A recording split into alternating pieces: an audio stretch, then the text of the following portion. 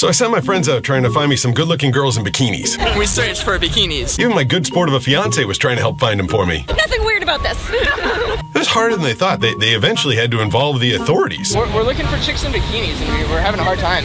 Yeah, you're gonna want to go somewhere else. Eventually, they did find me a bunch, which was great, because, you know, I'm blind, and how am I going to find bikini girls by myself?